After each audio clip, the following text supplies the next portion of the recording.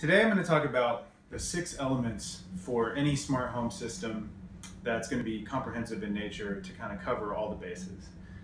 The first thing that we have to have in any smart home system is comprehensive network coverage.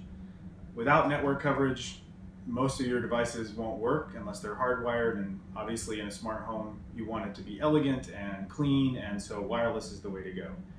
This house is about 3,500 square feet and 2 floors, and our access point to our network provider is actually downstairs. So we had a lot of challenges here initially trying to get good network coverage to all corners of the house, especially for the number of devices that we have on the network here, which is somewhere around 80 at this point. So what we decided to do was invest in a mesh networking system, and what we ended up with was the Eero system. So it's down here in this little rack. The Eero system basically is a series of network boxes that work together as a complete system and provide coverage as a unit. We actually have 4 of those Eero boxes in this house. We have 1 on this floor and 3 downstairs. So that network obviously is the kind of cornerstone for any reliable smart home system, and the Eero system that we like and has been working fairly well, fairly reliably for us. The next thing I want to talk about is lighting. There are a number of smart lighting systems out in the market today. The one that we are using here is the Philips Hue system. So if you look at the ceiling in this room, we have, I think it's 16 or 18 different lights in the ceiling here, and all of these bulbs are Philips Hue BR30 series bulbs. So they both do white and color. And the Philips Hue system also has a little box which looks a lot like the Eero box, which is connected to our network access point downstairs. We also have down here underneath this cabinet one of the Philips Hue light strips, and that provides sort of under cabinet lighting there, which is important when you're watching TV, and we'll go through kind of what that looks like in the TV scenarios in a little bit. You can also see that in this room we have a lot of windows, and we had a lot of challenges trying to figure out what to do with window coverings in this room initially. Obviously you want to be able to put things along this wall over here, and we ended up originally putting in just sort of normal blinds, but they were very hard to open and close, and we didn't end up using these windows as much as you would like.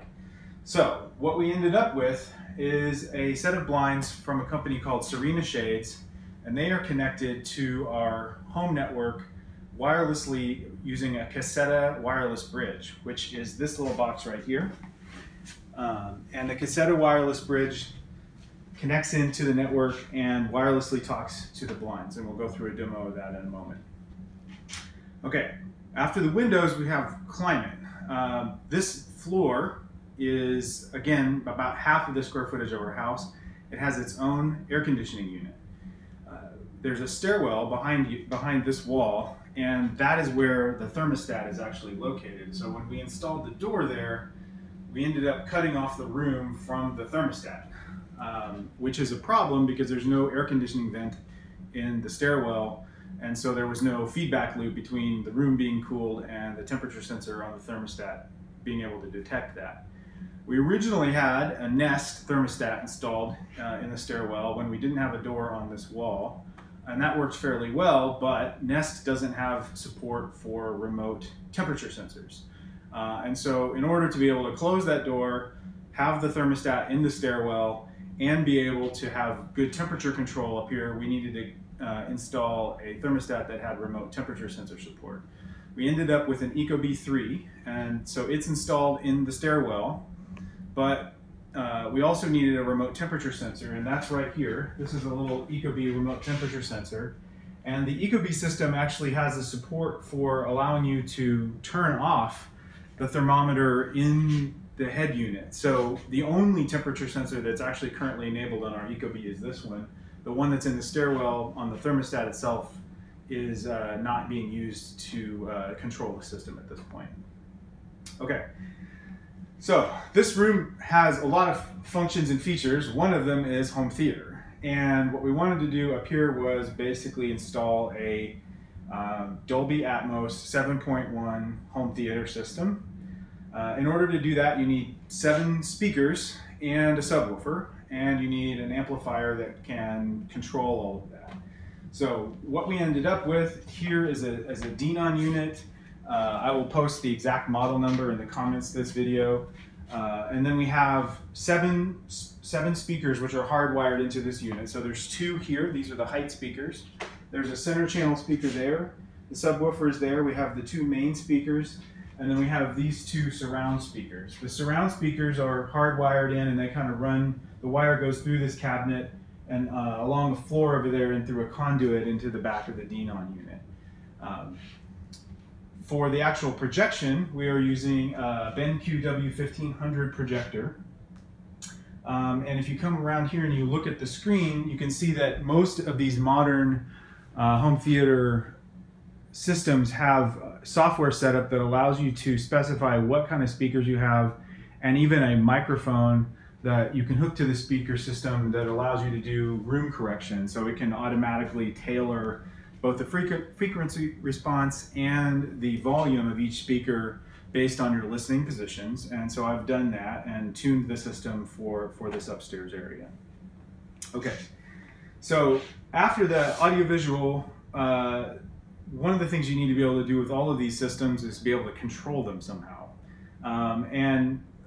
There are 2 different ways that you can control the things in this room. One is using your iPhone. So for all of the systems that I just mentioned, the Eero, the Cassetta Wireless, this Denon unit, the Hue lighting system, there is a native iPhone app which allows for system control, and you can do things like change the color of the lights, open and close the blinds, turn on and off the stereo system, change the thermostat settings, so on and so forth. All of them have their own iPhone app, and sometimes that's the best way to do it. But additionally, all of those units, with the exception of the Denon unit, have Amazon Alexa support as well. And what Amazon Alexa allows you to do is issue audio commands. If you're sitting on the couch, if you're sitting at the desk, you're sitting in bed, you can make all of the same settings that you can with the individual iPhone apps. And additionally, you can actually combine the settings for each of those different subsystems into scenes that you can control. So for instance, I can combine together a setting for the curtains, the lights, and the temperature, for instance, to be able to set a scene. So for instance, if I say, Alexa, turn on Watch TV. Okay. Then what happens is, Alexa actually controlled the settings for the blinds, it dimmed the lights, turned off some of the lights in the room, and this is kind of the optimum setting for watching TV. Alexa, turn on Inferno.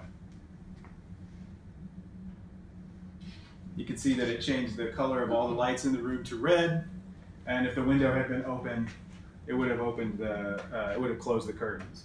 Alexa, turn on full light. Okay. So the value of Alexa is that you can actually combine scenes from both the window system, the lighting system, the temperature system into one set of commands that you can issue, and Alexa can kind of control all of that. So I will put links to all of the pieces of equipment that I mentioned in this video in the comments to this video.